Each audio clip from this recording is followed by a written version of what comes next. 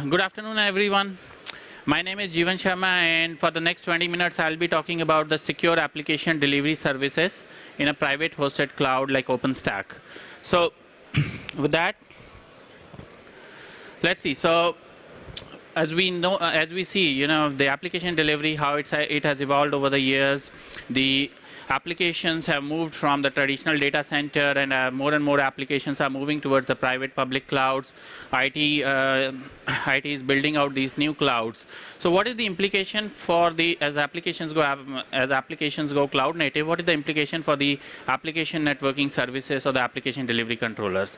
So the application networking services and application delivery controllers, they need to integrate very well with the data center infrastructure to provide seamless integration, to provide you the agility, the same level of support that these applications have, so that you can ensure compliance, you can ensure your service level agreements, and you can provide the services to your users. So I'm going to talk about a lot of our organizations today, as you will see, they have their traditional data centers, they have their applications hosted in the traditional data centers, which they are going to probably migrate over the next few quarters, years. At the same time, they are also moving new applications, or they are moving applications to the cloud world. They are containerizing their applications. They are using microservices to spin up applications into their cloud environments. So if you say, hey, what is the application delivery controller needs, or what are the load balancing needs for these applications? So it's not one single requirement that these customers have, but there are some customers need higher performance. They need higher throughputs. They need services which can work well in their traditional data center environment. At the same time, there are customers who need very agile ADC services which follow the applications. At A10, we provide the most flexible options, so we have the flexibility to offer solutions for both of these use cases. We have ADC solutions for your traditional hosted apps in the traditional data center, as well as we have solutions for your cloud-hosted applications. So what are the A10 benefits, or what are the benefits of A10's ADC that we offer? So first of all, we have an ADC solution which is best in class. We do have the DDoS protection capabilities. We offer SSL inside. We offer firewall. So we have different products that cater to this problem. Then at the same time, we are also very agnostic from an infrastructure point of view. So we don't really have a requirement that your application ADC needs to be in a particular environment. We support certain environments. We support your traditional data centers, we support virtualized data centers, we support public clouds, private clouds. So no matter what your infrastructure is, we have a solution for that. We have a support for a multi-cloud management, which means that from a single controller or from a single pane of glass, you can manage your ADC services in multiple clouds. At the same time, we provide you the auto-scaling, the application analytics and visibility into that. And we have a very agile and responsive customer support. So what is our product vision, or the A10 Harmony vision? Basically, what we have is, hey, if your infrastructure is if you have your physical data centers, the traditional data centers, or you have your virtualized data center, you have your applications hosted in your private clouds, such as OpenStack, or you have, or you're using public clouds like AWS or Amazon, Azure cloud.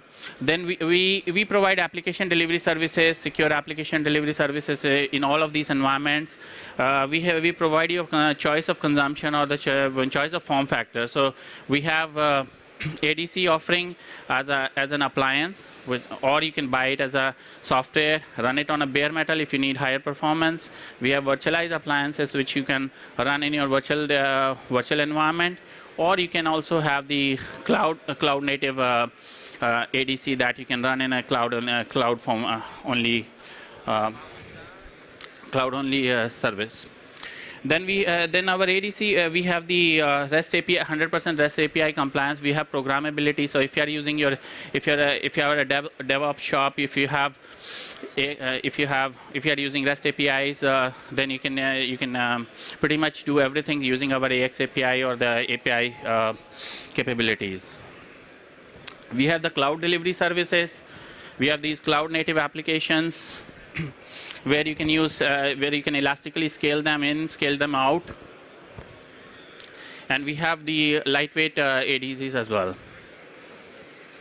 So I'm gonna present two demos today. So one is about our A10 Thunder product line, which is more for traditional, which uses the LBAS option, and I'm gonna also present you the A10 Lightning solution, which is new off the bat and uses the containerized lightweight ADCs. So when it comes to OpenStack, we have two choices, right? So customers, what customers want to do is they want to offer AWS-like services to their end users, and for that there are two choices. One is you can use the LBAS driver, which is native to OpenStack, and you can use. We have an A10 LBAS driver that you can use. The A10 LBAS driver on one end is one of the end of the spectrum, where it provides integration into the physical A10 appliances or the bare metal or virtual appliances. So you can use that for higher performance, for applications where you need higher throughputs. You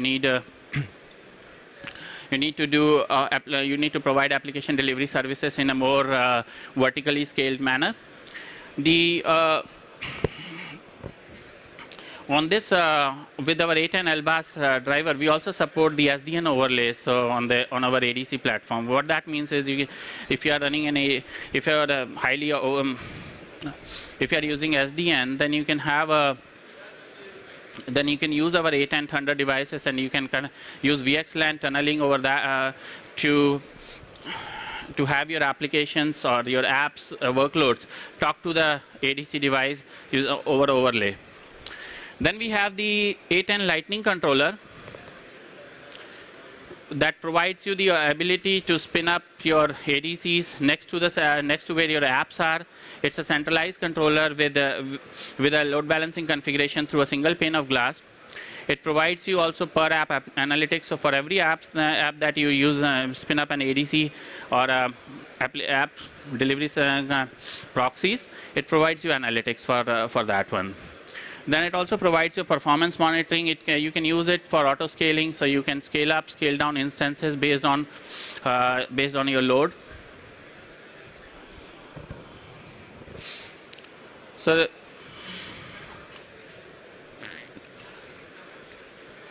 this is our A10 LBAS driver. It provides you a lot of capabilities. It provides you layer 4 to layer 7 load balancing. It provides you layer 7 content switching options. We have health monitors, not just the standard that the LBAS driver provides, but we provide more number of health monitors. We also have SSL offload capabilities on our device, and that can be done through the custom driver that we have that provides you the ability to configure SSL and SSL certificates and keys on the device through the LBAS GUI.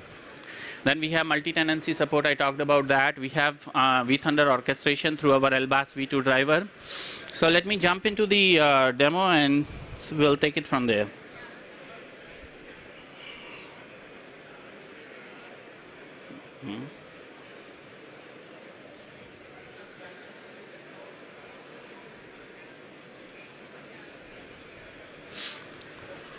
So in this demo, what I'm going to show you first is how you can orchestrate a vThunder, which is our A10 ADC Thunder ADC device, using heat or any other mechanism you can use. And this orchestration you can also accomplish it using the I don't see the video.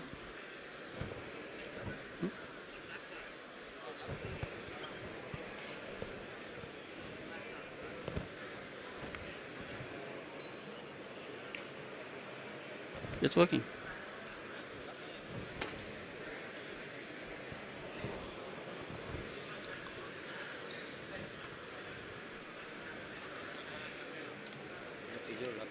Yeah, yeah, it is.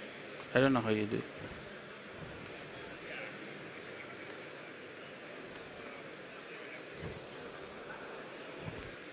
Did you extend? Have you extended? Okay. Okay. Sorry for this one. So here, what I'm showing here is the vThunder orchestrated through the LBAS driver. So I'm gonna, in the interest of time, I'm gonna move ahead and show you in the next thing how do you configure an LBAS service. So here I have an application. I have these servers. So I'm configuring an LBAS service through the LBAS Horizon dashboard. So here I'm creating a pool. Next, I'm going to go ahead and create a create a VIP. Then I'm going to add some members to this pool, and voila, we have the service up and running. Now I'm going to go to the A10 device, and this is the 27 ACOS. On this device, we're going to see that the service is configured. By the way, this is asynchronous, so any change, any LBAS goes and configures this device using REST API, and if you want to make modifications to it, if you want to add more service, more advanced features, you can go ahead and do that in our GUI or through CLI. So this is the VXLAN configuration. So it is using the VXLAN overlay to talk to these servers through our device. It is sitting next to the compute nodes in the OpenStack environment. And I'm going to show you, so here the services are coming up.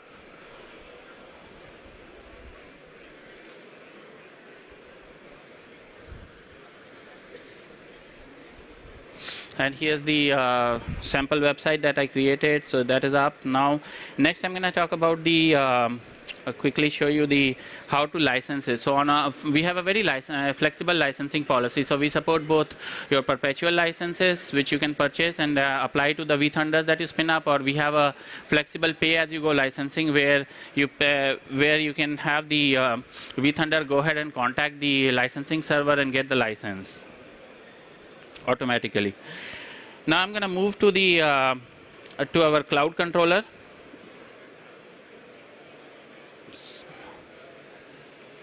So where's this?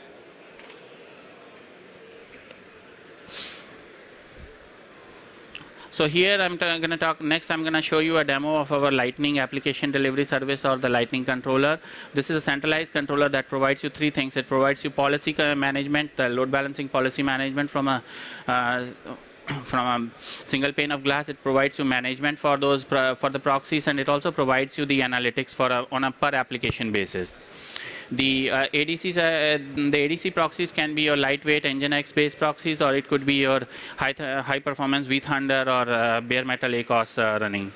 We have the controller can be either cloud based, so it can be a cloud. It can be a SaaS based, or you can have an on-prem installation also within your OpenStack or any virtualized environment that you are using. It is a self-service portal, and it is highly multi-tenant, and it supports all of these clouds environments that I show here. Of course, OpenStack is one of them. So I'm going to move into the into the Lightning demo.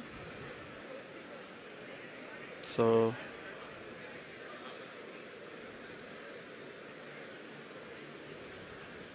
Okay, so let's watch how the controller works. So you have the option. Either you can go to the LBAS UI, Horizon LBAS interface, and configure your load balancing service there, or you can use the controller. So in this case, what I'm showing you is my OpenStack environment where I have a demo, where I have a web portal running. I have these 5 different servers, and I want to provide a load balancer to them. So what I'm going to do is log in into the controller, and this time I'm going to do it through the controller.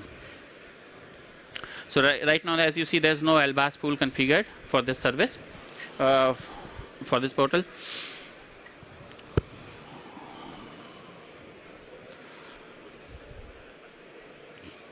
So here I'm logging into the controller. From the controller, I create an application. For that application, I create an endpoint. That endpoint is the point is the URL on which the service will be hosted. So if you point to that your browser to that URL, from there you'll get the this, application service. Now in this case, it supports multiple clouds. I'm using OpenStack, so I'm going to say, hey, my application is hosted in OpenStack. I'm going to use the OpenStack user credentials in this case, and move next. So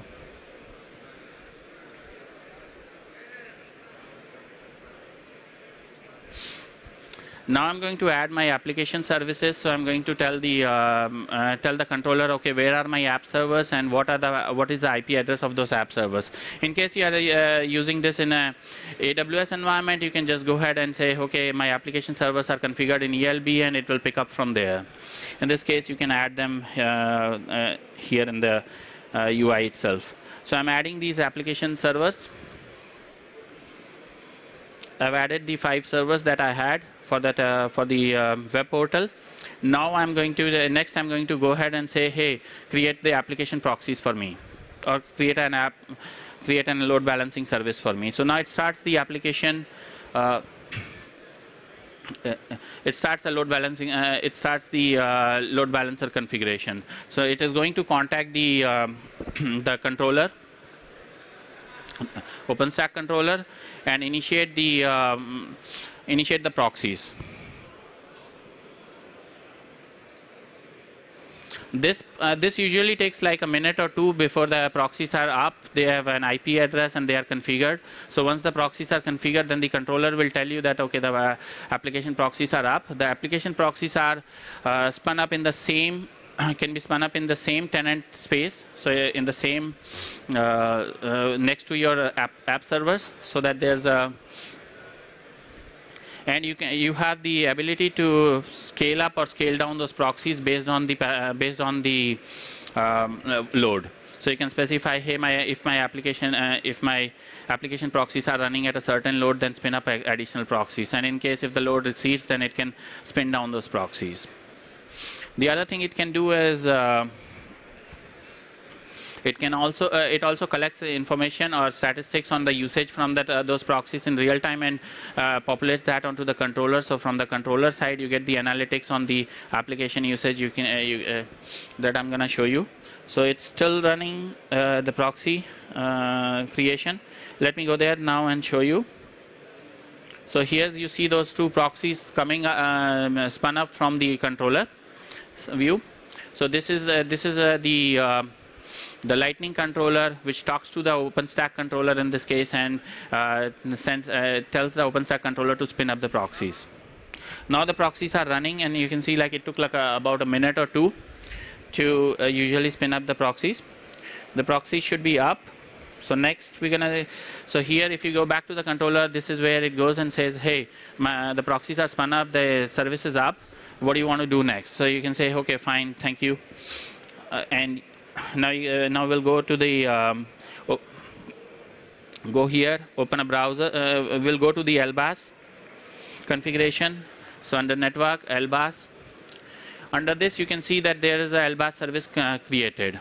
This is created by the controller itself. So in this case, if you don't want to use the LBAS UI, you can just use the controller, and the controller takes care of creating an LBAS service for you. Now this, and it has these 5 members, as you see, and then it's monitoring the health of those application servers, or the web portal servers. Now this is my application domain, and it has the configuration. I'm not going through those details today, but I'm going to quickly show you. So this is the website we go to that was hosted by the application that's hosted on the OpenStack, and it is powered by the application the proxies, load balancing it. Now I'm moving forward. After this, I go back here and I want to say, hey, I want to give me the dashboard, give me the statistics on this, how many requests were made, and each of this you can actually zoom into, and you can go get more details on that. Made some more traffic, and you can see that, okay, it's It's updating the dashboard in real time. So it provides you information like response time, popular sites. It provides you if there are any errors, it also points out that. So with that, I end this session. Thank you very much. Thank you very much for joining.